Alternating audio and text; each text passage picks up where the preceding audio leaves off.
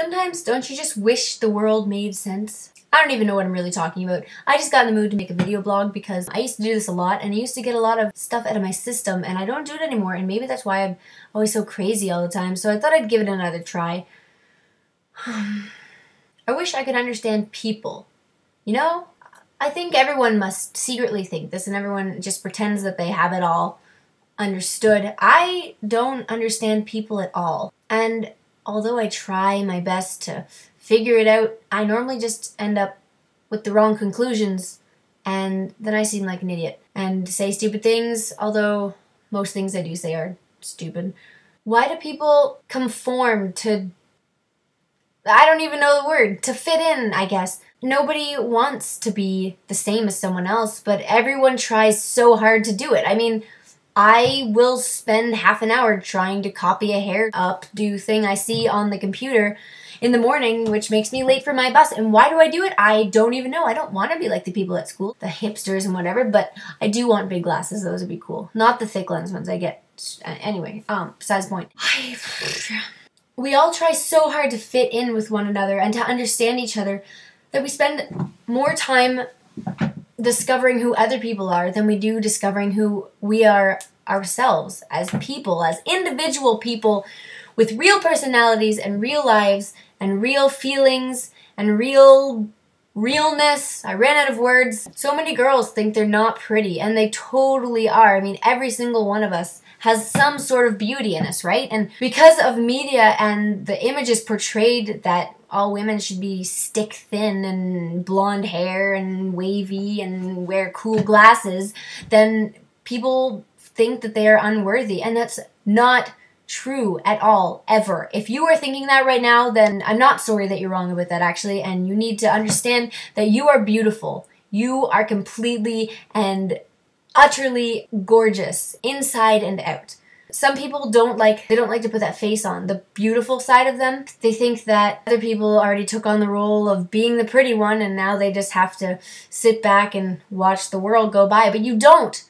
Every single one of you has something to give to the world, and I guess we should just focus on trying to hone that special ability that we've been given and focus less or even 0% on what others think of us.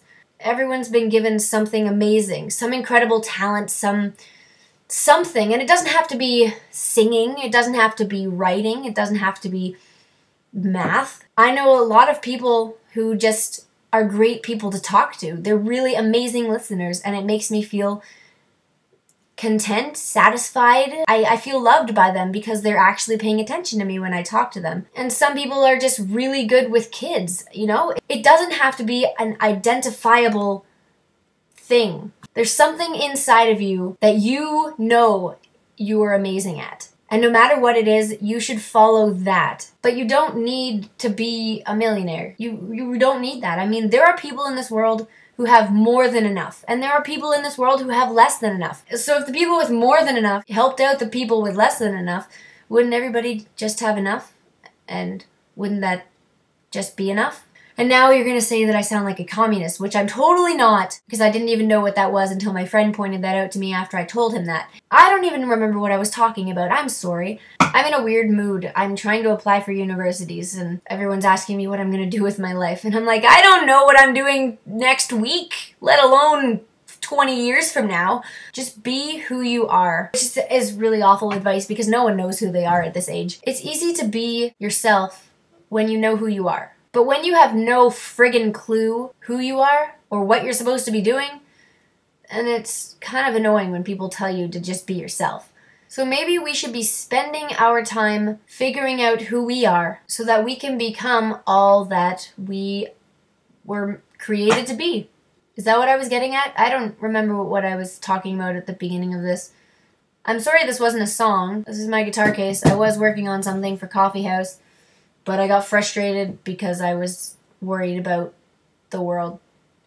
Do not worry about anything. Instead, pray about everything. I'm sure most of you probably turned this off by now anyway and have no care in the world to what I have to say, but maybe one person saw this and decided to start thinking about their life differently, so if I help one person, that's cool. I'll have a song for you eventually, I am quite busy with life at the moment, though.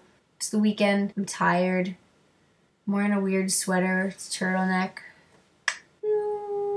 For those of you who play Dungeons & Dragons, look at my cool D4 earrings. They're pretty awesome. This bunny is my favorite because he's licking his foot. Who's excited for Taylor Swift's new album to come out?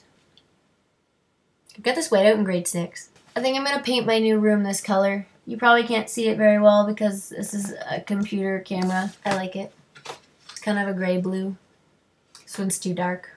This one's a little bit too dark. My phone's ringing. I think I'm going to ignore it. Oh, I better go get it. Here's my mom. She wanted to know if I was home. It's raining. YOLO. Oh no. Duck face. Thanks for listening to me rant, YouTube. I'm normally way more energetic than this. I don't know why I'm so monotone today. Because it's raining, maybe. It's also late at night.